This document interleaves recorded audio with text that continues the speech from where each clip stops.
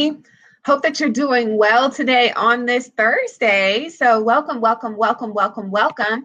My name is Kacie Star Long. And so what I try to do every day, I try to do something called today's breakfast. But I didn't get a chance to do this video during breakfast time because I was having like crazy technical issues. So I'm calling this today's lunch. So I'm inviting you to just join me for quote unquote lunch. And we're just going to just kind of talk about some things that God has put on my heart. You can see my husband in the background. That is Pastor Long. Yeah, he's leaving out. He's on his way to do his weekly prison ministry event in Pacific. So we bless you, babe, in the name of Jesus. Yeah, we'll definitely be lifting y'all up. All right, you guys. So one of the things that I really wanted to talk about, and hey, Ken, I see that you're on. Hello, hello, hello. So anyway, I got distracted seeing my husband in the background. But so what I try to do is basically use the internet. I try to use whatever God gives me to point the way to him. And so I do these breakfasts every day, which is really where I share an encouraging word. But guess what? Today is like lunchtime. So we're going to call it today's lunch. And so our topic today, we're going to be talking about the resignation, the announcement that our governor in the state of Missouri, Eric Greitens, he's made the decision that he is going to actually resign this Friday. He's going to resign from public office. And for those of you that maybe you've been living under a rock, or maybe you're not from Missouri and you just aren't familiar with what's been taking place in Missouri, our governor, Eric Greitens, who's a first-time ever political candidate, he was elected as governor in the state of Missouri from the Republican Party, and seems to have just a really great background, a very accomplished background, a Rhodes Scholar, a Navy SEAL. He's an author, started a nonprofit for veterans, just seems to have just kind of really an impressive resume. But he found himself in a scandal, really, and it has really rocked our local media.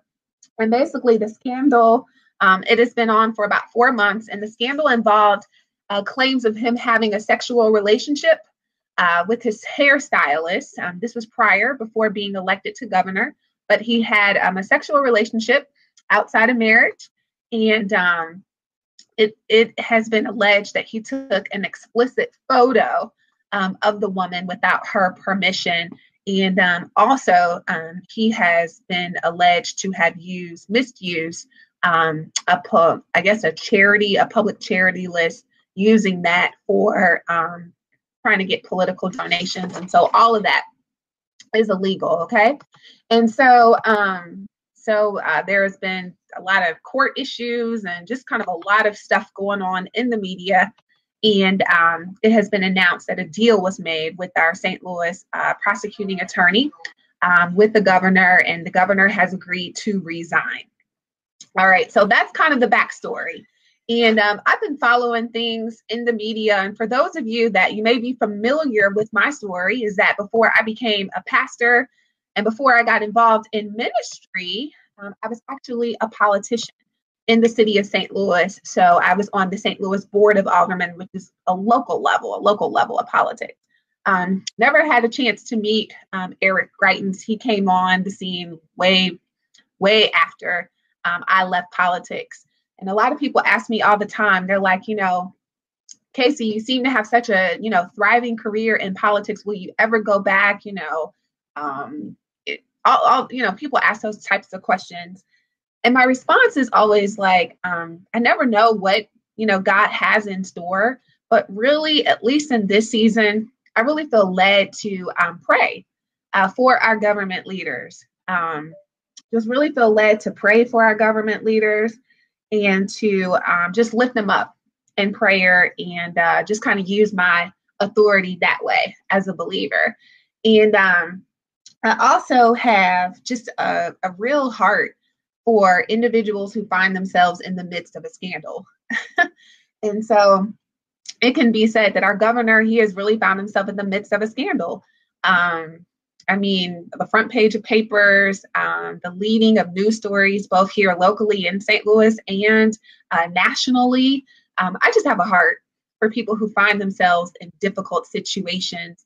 And I guess I have a heart. I've developed that heart because I guess it was in 2013 or 2014, I found myself in the midst of a scandal when I admitted embezzling campaign funds and really lost a lot. So I actually resigned from my position as an alderman and was on the front page of the paper and on news stories. And, I always say that it was truly a public scandal what I went through, but God used that for good. It's not something that, I would ever want to go through ever again. But I do feel like it was necessary, that was one of the situations where I really saw that God was faithful, that I had put a lot of confidence in my political career. I had put a lot of confidence in the title and in the position that I held. And guess what? When all of that came crumbling down, all I had left really was the Lord, that he proved to be just an unshakable foundation, and he proved to be true to his word. So that's why I say like that scandal was actually good for me. It ended up working out for my good. And God's word is true. Those that love the Lord and that are called according to his purpose, things will work out for their good. But I wanted to talk this afternoon about what our response is to what has happened to our governor. And when I say our response, I'm talking to believers. I know that there may be some unbelievers that may tune in to this broadcast, and we bless you. Amen. But I'm really talking to the church. What is our response when the governor of our state makes the decision to resign under a scandal? And the reason why I wanted to talk about this is because my heart got grieved. My heart became grieved. I saw a couple of news reports, and I just as far as like the response of some of our leaders and just some of the public regarding the announcement that our governor was going to resign, and my heart became grieved. So I made a couple of notes. And so when the announcement was made that our governor was going to resign, our mayor, Lyda Crewson, the first female mayor in the city of St. Louis, she tweeted from her account. She says, "I thank the governor for his service. I know this was a hard decision. My hope is that we get back to working for the people and doing the business of the state." So she releases just kind of like a general tweet that many people in politics usually will send out, saying, "You know what? Thank you, Governor, for your service. I'm sure this was a hard decision, but I hope that we get back to basically the issues, working for the people of this state." Not a problem. A great statement. But news reports, Channel 4, Channel 5, and the St. Louis Post-Dispatch, they actually did some news concerning the response of the people to our mayor's tweet. And it says that the tweet drew criticism. It drew criticism from elected officials. It drew criticism from constituents, that people were actually outraged with our mayor's tweet because they said that she was too nice. And I understand that many people are angry, many people are disappointed because what has happened with our governor. And I guess some people are upset because, maybe they feel like he wasn't contrite enough, or what for whatever reason. And I don't want to even get into that, because I feel like our governor, he's having to deal with the consequences. He's resigning. I'm sure that, a lot of devastation has taken place in his family. And so I feel like God knows how to deal with us. So I won't even talk about that. But what I want to talk about is our response. That when somebody, like another leader, makes an effort to be civil towards someone, and then the community gets in an outrage, I think like that grieved me, because I said, you know what? What's wrong with just being civil and thanking someone for their service, whether or not they may be from a different political party? This man was still elected as governor, and I feel like you should just honor people, regardless of what they may have gone through. And so the newspaper reported about a state rep being really upset with our mayor's response. And so there was so much criticism that it says the next day, our mayor, she issued another response. And this is what she said: quoted. It says, "It is said that the road to hell is paved with good intention. Yesterday, I posted a tweet intended to begin the healing needed from inexcusable, embarrassing, and disgusting actions of Governor Eric Greitens. It was well intended, but it missed the mark.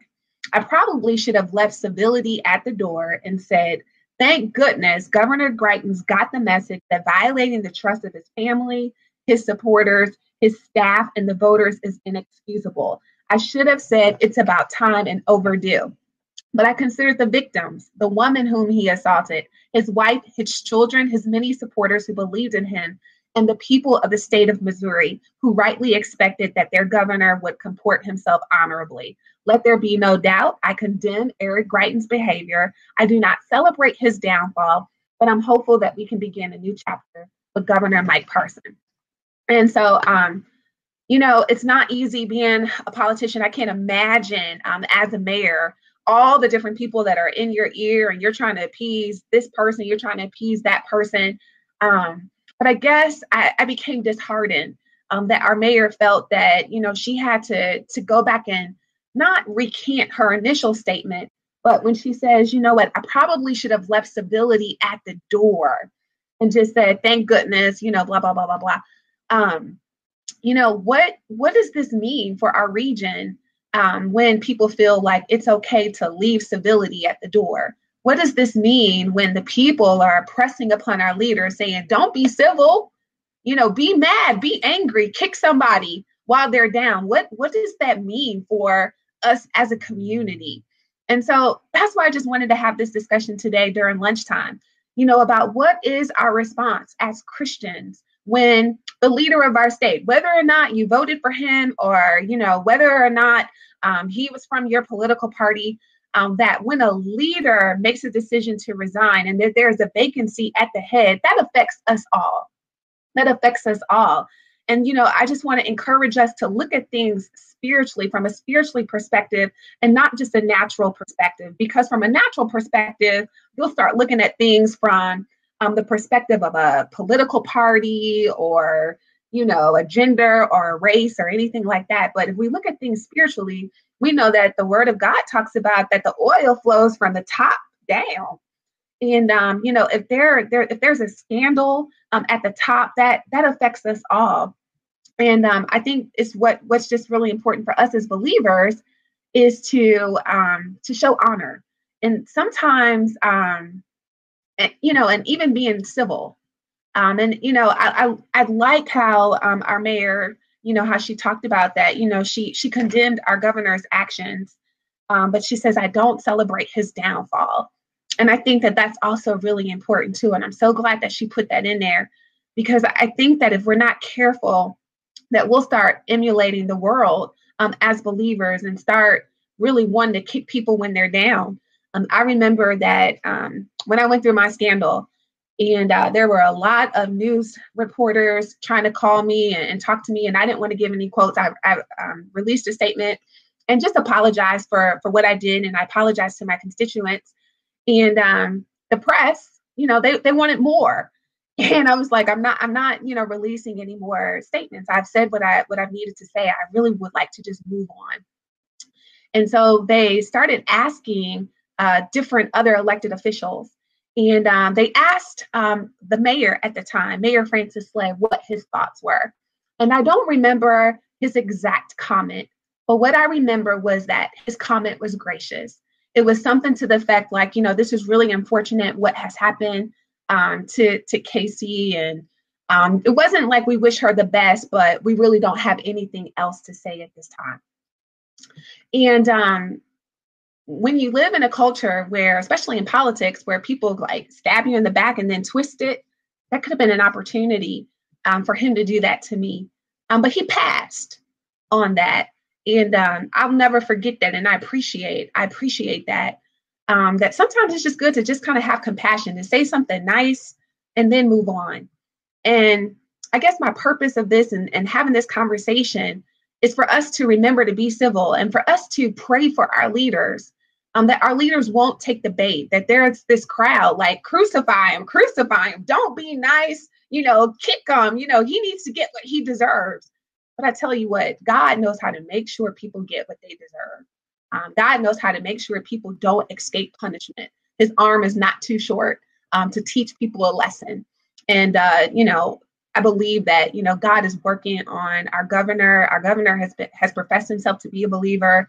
And I think even with this resignation, God is moving in his own way.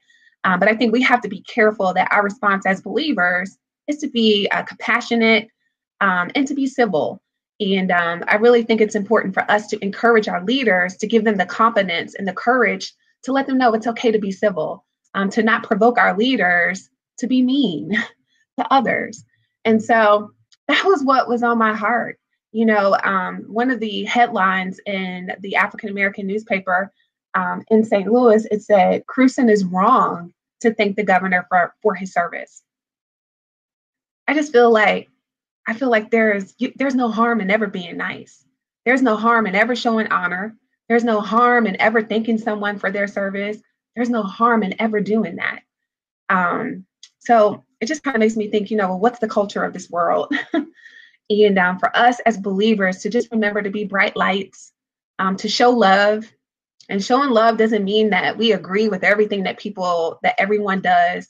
It's okay to show love. It's okay to be nice. It's okay to be civil. Amen. So that is just kind of what I wanted to share. I'm going to go through y'all comments.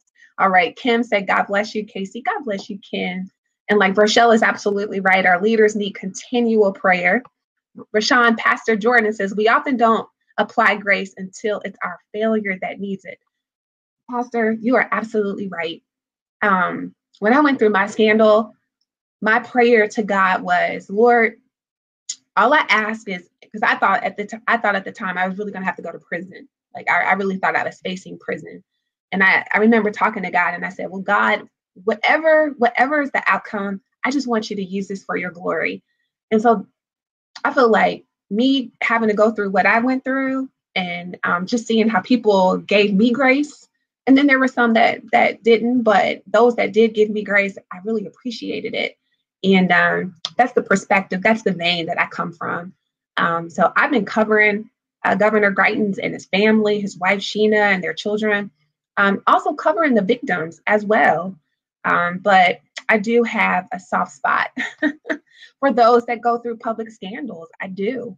And so I just believe that God is going to use this for his glory.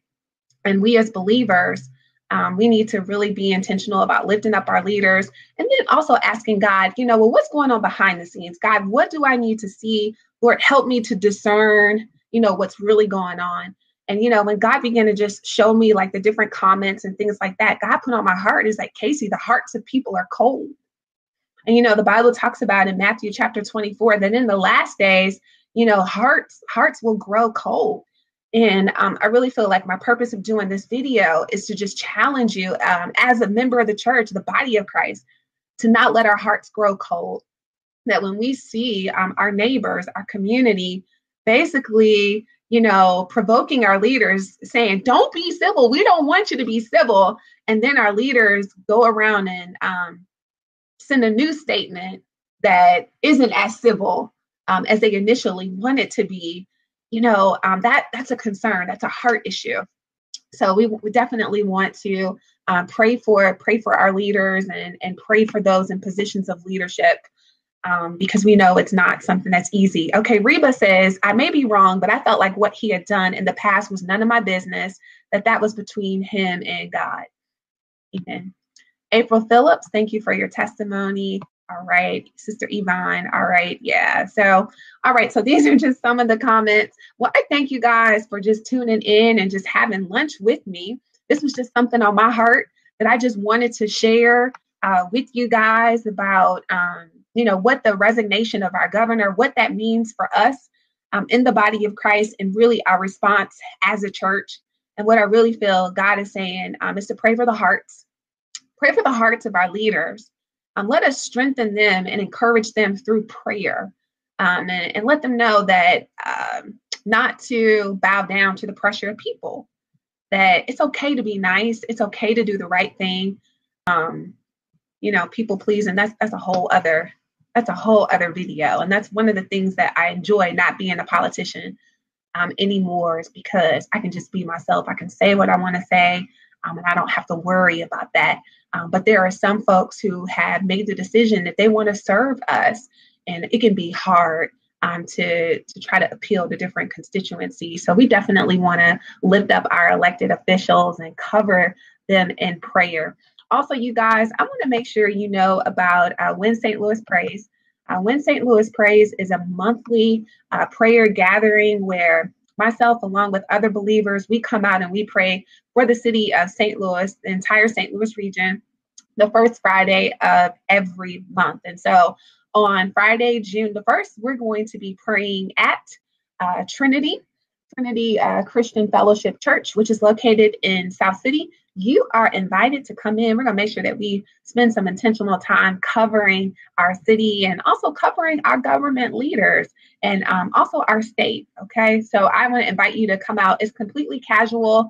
You can just come as you are. Well, you guys, I'm not going to take up too much of your time any longer, but I am going to close this out in prayer. All right, because prayer is so important.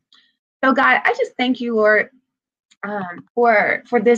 for technology and Lord, for just this platform for me to share, God, what you placed on my heart. Lord, I pray, God, that the words that you have given me, that Lord, you will just place your anointing upon them, God. There are going to be people who watch this on the replay. There are people who are watching this now.